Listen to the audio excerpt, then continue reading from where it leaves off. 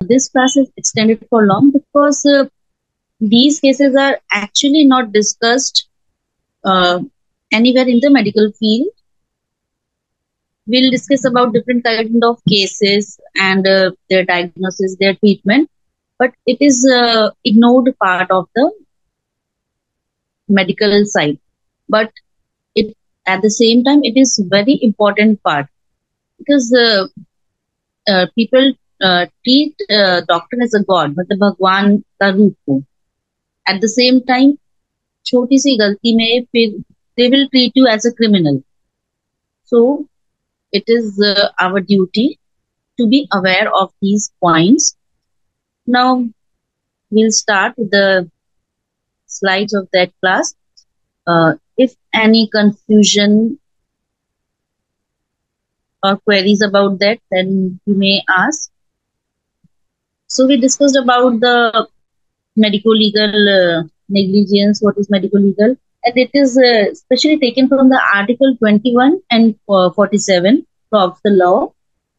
इन दोनों को ही कंबाइन करके बेसिकली डिसीजंस निकलते हैं और कुछ केसेस जो है इसकी लॉ अलग है एंड मेडिसिन अलग चीज है. But under the consumer protection act या और भी कई एक्ट्स लाइक बने हैं मेडिको लीगल से रिलेटेड, बेसिकली उसके अंडर लिया जाता है. बट कंज्यूमर इज है पेशेंट और उसकी लाइफ है, तो we don't have control over life and हर किसी की बॉडी अलग रिस्पॉन्ड करती है या हर मेडिसिन अलग में, कुछ में किसी में ज्यादा साइड इफेक्ट्स दिखाती है, किसी में कम दिखाती है. So complications are different in different people, and there are some risk factor of each and every procedure we do. So we have to calculate the benefit over the risk factors. So all that mentioned in the text, and along with that, we have to take consent, which is in the written form from the patient and attendant, that there are risk factors along with this procedure and we are doing for your benefit, and if there is an casualty then doctor or the hospital is not responsible for that and you are giving consent for that. और उसको verbally भी समझाना है and doctor patient relationship को buildup करना है. ये सब चीजें हमने प्रीवियस स्लाइड्स में देखी थी. डिफरेंट काउंसिल्स बने हैं और उसमें doctor related to that field is also involve and along with that we discussed about that कि exactly लॉ में ये मेंशन नहीं है, तो प्रीवियस केसेस को भी उसमें कंसिडर किया गया है कि उसके अकॉर्डिंग ही डिसीजंस लेने हैं. एंड आर्टिकल 21 एंड 47 को कंसिडर किया गया है. और बुलाम्स टेस्ट लाइक कि आप उस फील्ड से बिलोंग करते हो, लाइक आप अगर आयुर्वेद से रिलेटेड प्रोसीजर्स करते हो, तो that's why I am saying again and again in each and every class कि आप अपनी मेडिको लीगली आप जिस भी स्टेट में हो, इंडिया में अलग अलग स्टेट्स में आयुष फ्रेटर्निटी के लिए आपकी जो पैथी है इसमें तो आपको पूरी चीजें अलाउड है. But in from the modern side या दूसरी और पैथी के कितने प्रोसीजर्स हैं, कितने medicine are legally allowed to you, उसके अंदर ही आप प्रैक्टिस करो at least on paper on prescription. तो आप इस चीज का बिल्कुल ध्यान रखें. And counsel the patient properly within the doctor-patient relationship. These are the major steps. And know your rights, know about the rules. And now how to protect doctors from the medical legal litigation. Yes, I was talking about the bulams. So it is the मतलब कि degree क्या है, आप सही आप की range क्या है. मीन्स कई बार क्वैक्स भी प्रैक्टिस करते हैं as with the name of doctor you can say, या LSCS is not allowed to the Ayush fraternity.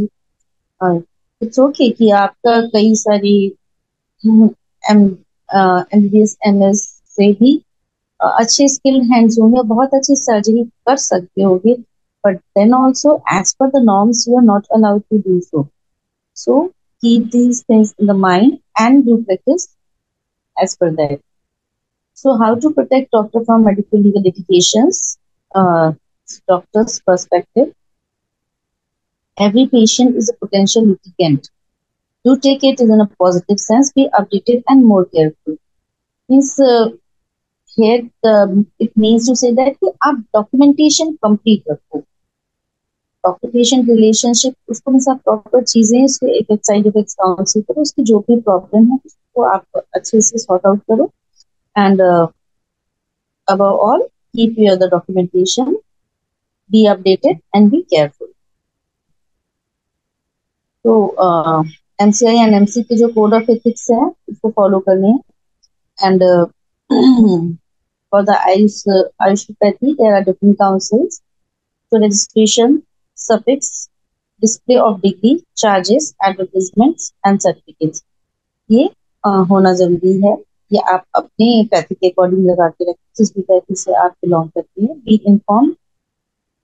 MCI and MC Code of Ethics 2002 to 2023, and Ayush fraternity is not involved in all of these things.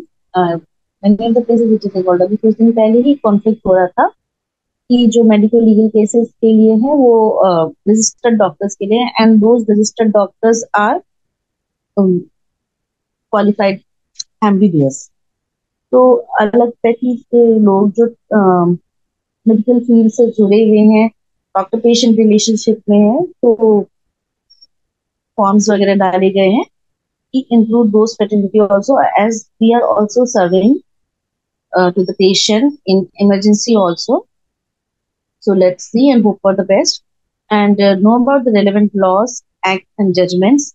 Indemnity insurance, communication is a big source, documentation is very important, and informed and valid consent must be taken. इन चीजों का आप आपको ध्यान रखना होगा. Be inform about the Consumer Protection Act, Preconception and Prenatal Diagnostic Techniques Act, the Clinical Establishment Registration and Regulation Act 2010, and इसका नया latest version भी है 2020, Birth and Death Registration Act, and Medical Termination of Pregnancy Act, Medical Council of India Registration, National Commission Act 2090, POXO Act, Biomedical Waste Management and Handling Rules in 1998. और इसके साथ साथ drug and magic remedy act. Basically इस पे कई बार होता है कि लिस्ट ऑफ डिजीजेस है, स्पेशली उनमें तो like diabetes, piles and many of the disease are there. आपको एकदम एश्योर नहीं करना है कि शर्तिया इलाज मीन्स आप ठीक होके ही जाओगे. एज वी सेड दैट कि आयुर्वेद में भी कहा गया, किसी भी पैथी में भी, कि बॉडी रिस्पॉन्ड कैसे करती है, person to person immunity response सब डिफर करता है, एंड कंडीशंस एवरीथिंग. तो ड्रग एंड मैजिक रेमेडीज में आप इस तरह से प्रचार प्रसार नहीं कर सकते कि विद कंफर्मेशन. तो these are there are some additional acts also, pharmacy act and many other acts are also. I'll share a research article with you in the group later. Just go through that also to make things clear. And ये एक notification भी निकला था, the Delhi Medicare Service Personnel and Medicare Service Institutions Violence and Damage to Property Act 2000 के according, कि किसी भी अस्पताल में तोड़फोड़ करना या डॉक्टर स्टाफ के साथ अभद्र व्यवहार मारपीट करना गैर जमानती अपराध है. इसमें निम्न कानून के तहत कार्यवाही की जा सकती है. तो for your protection you can place at your clinic also और हॉस्पिटल, और आप अपने स्टेट का लगाएं. Better safe then sorry. तो एमडी प्लस स्पेशलाइजेशन है, इंश्योरेंस उनका आप करा लो अपना. Hospitals related OPD records complete होने चाहिए. मेंबरशिप आपकी जो भी ऑर्गेनाइजेशन है, लाइक फ्रॉम आयुर्वेद साइड अलग अलग स्टेट्स में अलग ऑर्गेनाइजेशन हैं.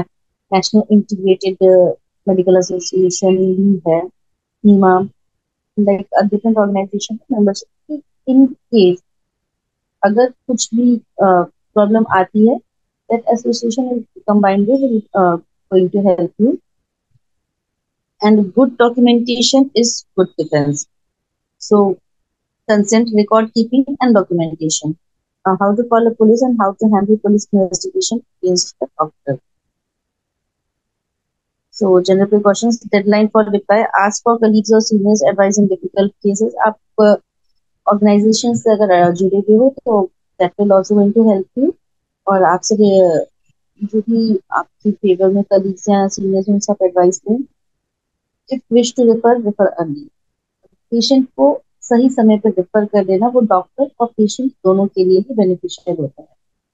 तो if you are confident and competent that you are going to heal and treat patient completely, then it's very good. And if there is any doubt, please refer it to higher centers. Keep knowledge updated. Keep notes of academic activities. Preserve records, especially medical, legal, complicated and controversial cases. It means records को पूरे रखने हैं, especially जो medical, legal या complicated या controversial cases है, उनका तो records रखना बहुत ही ज्यादा जरूरी है. Give guarded prognosis when in doubt. अगर कुछ भी doubtful है तो आप उसकी प्रोग्नोसिस पे प्रिस्क्रिप्शन पे लिख सकते हो. Good to have second opinion in difficult cases, create ecosystem. और सेकंड ओपिनियन लेने से भी बिल्कुल डरना वो नहीं करना चाहिए कि नो वन इज परफेक्ट और best. So that will help you and your patient also. Now general precautions, do not admit patient at places with inadequate facilities. अगर आपके पास facilities है then only admit the patients, otherwise don't admit patients. Do not employ unqualified person, you will held liable for their misconduct. कि वो आपका ward boy या compounder या staff nurse, मतलब उसने गलती की, ये कोई नहीं देखेगा. if your registration is done on your name, if you are the doctor responsible there, then each and every fault is yours. So please choose your staff wisely. Do not prescribe without examining the patient. Examine करना बहुत जरूरी है. Use suffix honestly. Do not misrepresent. कि अभी जैसे कि PG holders में भी MD/MS की degree is common, but if you are from Ayurveda और homeopath it is necessary to right. मतलब कुछ लोग सिर्फ MD लिख देते थे, उसके साथ में अगर आप आयुर्वेद के हो तो उसके सफिक्स AYU, लाइक आयुर्वेद या होम्योपैथ या मतलब वो आपको रिप्रेजेंट करना जरूरी है. तो use suffix honestly. Do not miss represent. Do not use unrecognised degrees, MCI recognised degrees, और हमारे यहाँ NCI recognised degrees. Do not indulge और पार्टनाइज cuts and commissions. Cuts and commissions के चक्कर में कहीं भी पेशेंट्स को नहीं भेजना है या फार्मा कंपनी से फेवर्स नहीं लेने हैं. जो भी ऑथेंटिक प्लेस है या जो भी ऑथेंटिक कंपनी है उसके ही प्रोडक्ट्स या उसके ही इन्वेस्टिगेशन या अदर प्रोसीजर्स के लिए रिकमेंड करने हैं. डू नॉट सकम to pressure of targets of big hospitals.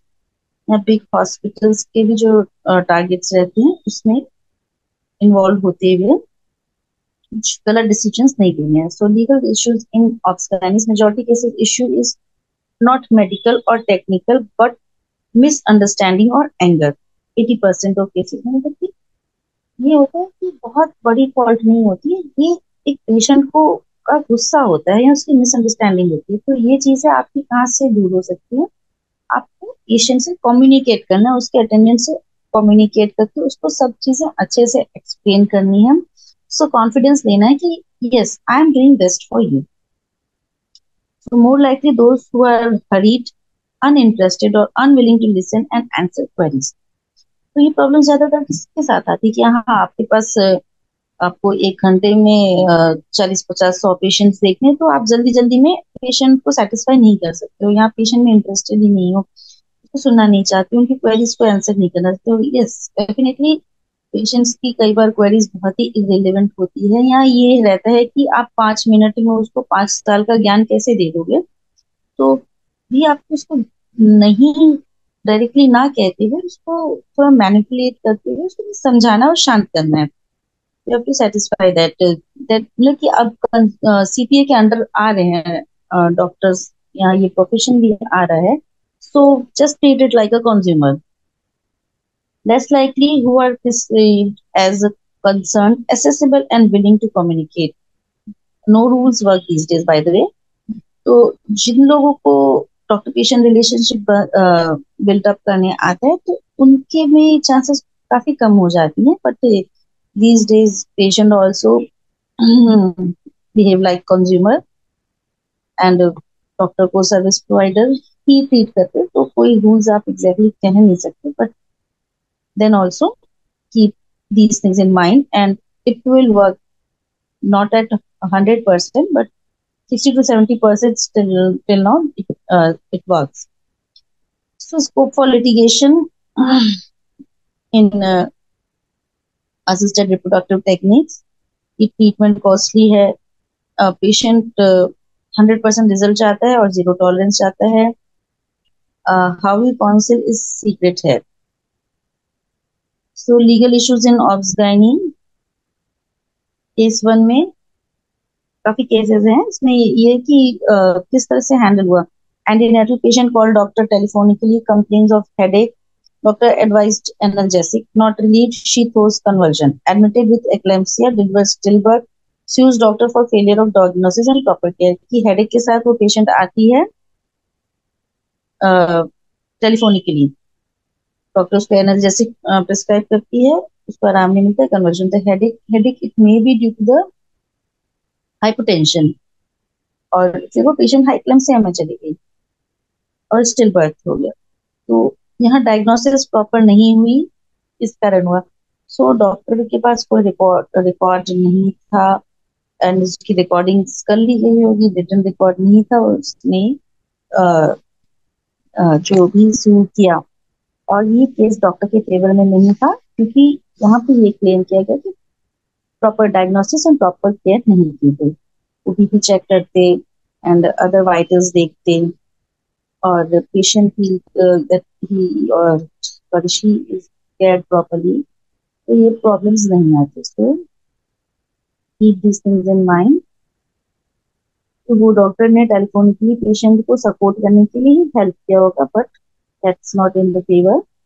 And legal issues in obs and gynae, in case 2, antenatally booked patient calls doctor at middle of night, but not answered, goes to another hospital and sees doctor, but it is in the favor. First case में doctor ने telephonically respond किया and prescribe किया, पर doctor ने diagnosis proper नहीं बनाई और proper care नहीं किया, इस कारण से उसे के केस अगेंस्ट में गया. बट इन हेयर डॉक्टर ने फोन पर रिस्पॉन्ड नहीं किया, तो पेशेंट को टेलीफोनिकली कह दिया होगा कि if I am not available, तो वो where the doctor is present, या इन द अदर वेज. तो आप अगर प्रॉपर डायग्नोसिस नहीं बना सकते हो, आप पेशेंट को एग्जामिन नहीं कर सकते, it's better to refer the patient. तो here the case was in the favour of doctor. In the third case, obstetrician prescribes USG Doppler to a primigravity with free-floating hair. Patient did not get investigation done. Caused to the spontaneous labor, stuck at the second stage as the head was not descending. तो doctor ने prescribe किया, patient ने investigation नहीं कराया, USG Doppler, और labour में problem आई second stage में. Vacuum assisted delivery was done after inform and document consent. तो वैक्यूम असिस्टेड डिलीवरी कराई गई और उसमें भी उनको पूरा इंफॉर्मेशन दिया गया और डॉक्यूमेंटेशन किया गया कंसेंट के पेशेंट एंड अटेंडेंट के.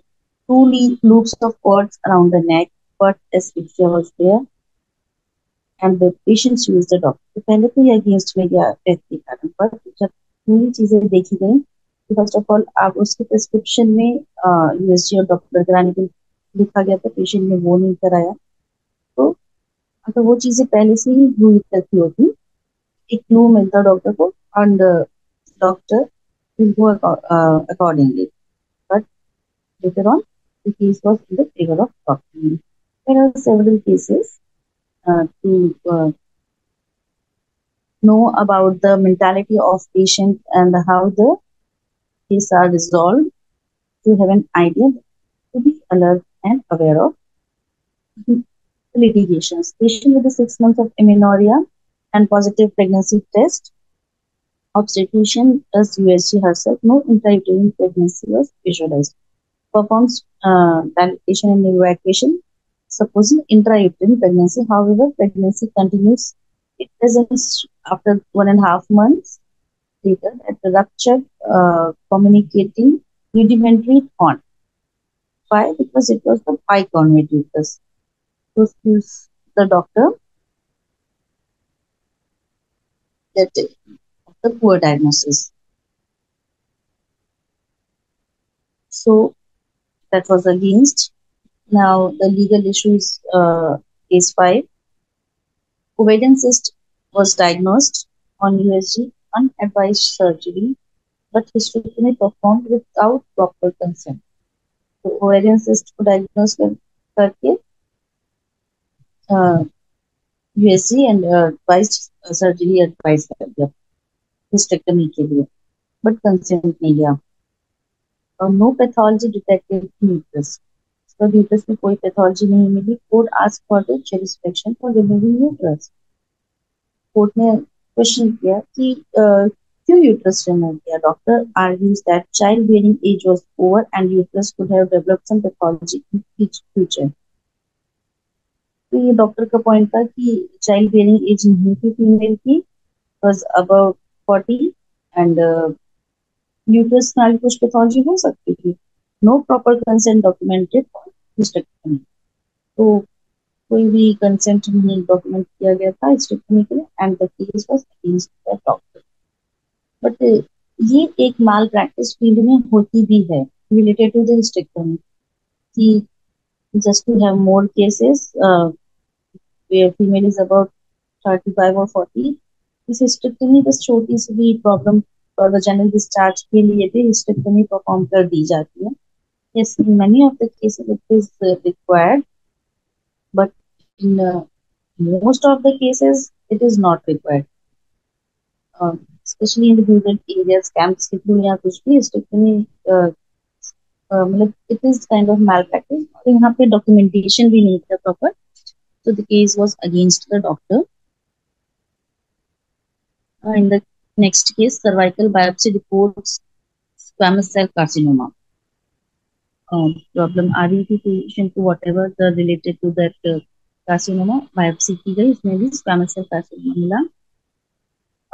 cervical biopsy में hysterectomy कर दी गई, but no post op radiotherapy और chemotherapy advice. तो वो hysterectomy करके यूट्रस तो निकाल दिया क्योंकि सर्वाइकल बायोप्सी में निकला था, पर उसके बाद वो मेटास्टेसिस भी तो हो सकता है. आपने कहीं पूरी थ्रू आउट बॉडी इन्वेस्टिगेशन भी नहीं कराई, ना ही रेडियोथेरेपी कीमोथेरेपी एडवाइस की, और ना ही कैंसर स्पेशलिस्ट यूनिट पे रेफर किया. And patient develop stage 4 carcinoma with in 6 months. Patient sues the doctor and definitely it was against them. So आप अगर किसी स्पेसिफिक फील्ड के डॉक्टर हो, like here we are discussing about the cases related to obs and gynae, तो ये जरूरी नहीं है कि आप specifically uterus and genital related areas को भी ट्रीट कर रहे हो, but you have to take the whole body in mind also. You can learn from this case कि definitely you are expert of a specific area, but the responsibility of the whole body is also on you. In the next case, unbooked full term with severe PIH reaches the nursing home. कि वो पहले से follow up में नहीं थी at emergency full term pregnancy. So in the case of emergency full term pregnancy with the PIH reaches the nursing home. Nursing home refuses admission for lack of facility to handle the complication. तो वहां से उनसे refuse किया गया कि इस case की हमारे पास फैसिलिटीज नहीं है, we can't handle. Patient insist करता है. Doctor admits after explaining and written consent. तो पेशेंट के इंसिस्ट करने पे डॉक्टर्स को पूरी तरह से एक्सप्लेन करता है कि वी डोंट हैव फैसिलिटी, और रिटन कंसेंट लेता है पेशेंट का कि मैं अपनी इच्छा से यहाँ पे भर्ती होना चाहता हूँ, मैं चाहती हूँ. Patient develops complication and still birth and sues doctor letter. तो पहले तो पेशेंट आएंगे, हाथ पैर जोड़ेंगे, अरे कर लो, आप जान बचा लो, आप भगवान है। बट अगर आपने उनको सब समझाया नहीं किया और कुछ भी कैजुअलिटी होती है, तो वो डॉक्टर भगवान से शैतान बन के देर नहीं लगती। So have consent in the written form.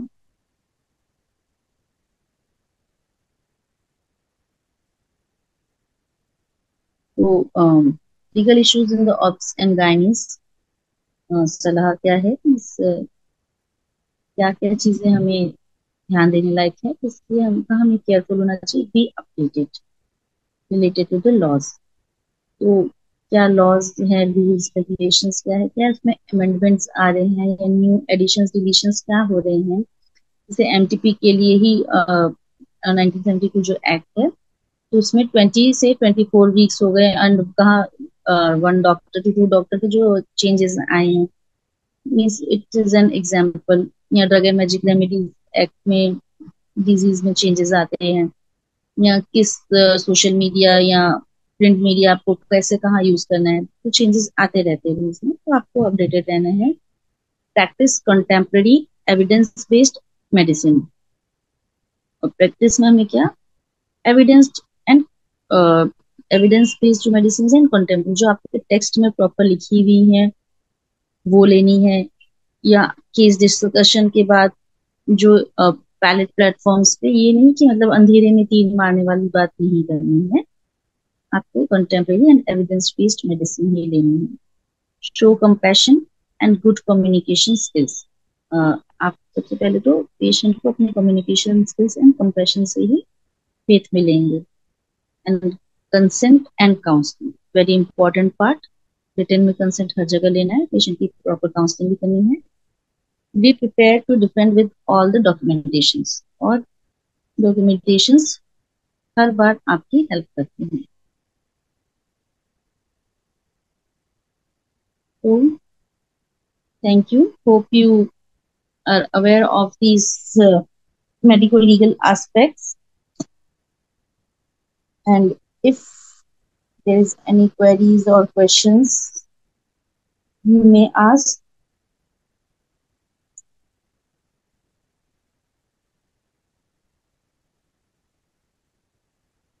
ये बेसिकली एमसीआई एनएमसी के अकॉर्डिंग है, और आप जिस भी पैथी में प्रैक्टिस कर रहे हो, या जहाँ भी जिस भी काउंसिल में आपका रजिस्ट्रेशन है, उनके भी अपने ऑर्गेनाइजेशंस या संघ यूपेन से होते हैं।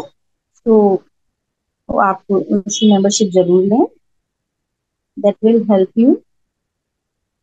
और किसी भी उसमें बेंचमार्क केसेस को तो लिया ही जाता है, साथ में एक्सपर्ट मेडिकल ओपिनियंस भी जरूर ली जाती है, ये हम लोग ने डिस्कस किया था। हाँ, बाकी 304A के अंडर भी कई बार पनिशमेंट्स होती हैं।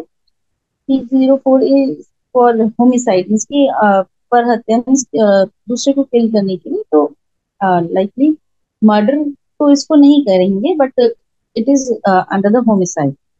So it is bailable offence, and 2 years jail और फाइन और बोथ तो दोनों ही लग सकता है 304A के under.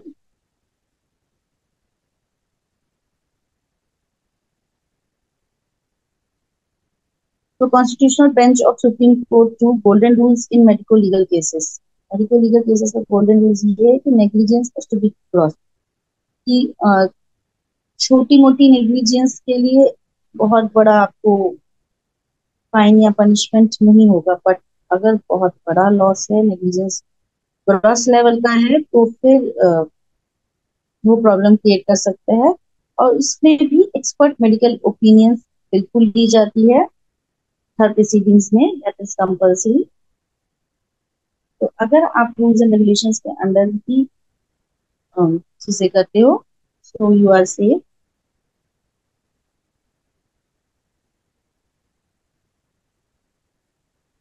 So these are the punishment eight 950 rupees की बेल बनी पे बेल भी मिल सकती है, इट इज वेरिएबल ऑफेंस,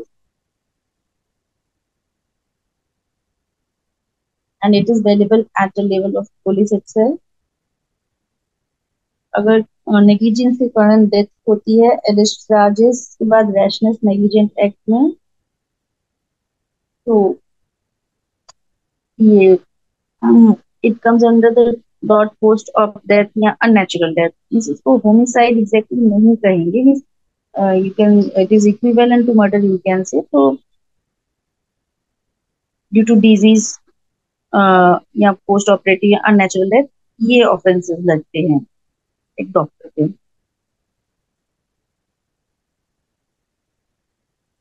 और डॉक्टर का कभी भी मर्डर का इंटेंशन नहीं रहता है. Offence for 304 for doctors punishment for culpable homicide not amounting to murder, intention is nil. Intention ये नहीं रहता है. बट हाँ, कॉज अगर उसका डेथ हो गया, 10 years जेल और फाइन और both, and it is non available as per jurisdiction of court. So, at appeal to the lawmakers, police and citizens of country, don't doubt intention of doctors. तो यहाँ पे ये है कि एक अपील की जा सकती है. इस अपील के लिए आपका डॉक्टर पेशेंट रिलेशनशिप भी बिल्ट इन करना बहुत जरूरी है. और ये आप लॉ मेकर्स से, पुलिस से एंड सिटीजन से भी है कि डाउट, डॉक्टर्स को अगर डाउट करेंगे तो it is not possible to work. Arrest is very very rare. On paper arrest हो सकता है, but no panic in medical fraternity. And I'm sorry to say that these rules are basically made for the MBBS doctors. And one thing more, if you're allowed for the emergency, so emergency treatment may be ICOT में भी liability means वो है कि that was the case of emergency, हाँ doctor को handle ही करना था, concern तो लेना ही है. But then also there also you are relaxed. तो प्रूफ का बर्डन है. और इमरजेंसी और ओटी में, आईसीयू आईसीसीयू में पेशेंट के पास प्रूफ नहीं होता क्या ट्रीटमेंट चले वॉटेवर, तो दे doctor is safe. And on paper अगर आप प्रॉपर डॉक्यूमेंटेशन करते हो तो उसको प्रिस्क्रिप्शन पूरी लिख देते हो, ये इन्वेस्टिगेशन करो या ये डायग्नोसिस प्रोग्नोसिस, तो you are safe from your side. And if you require then refer the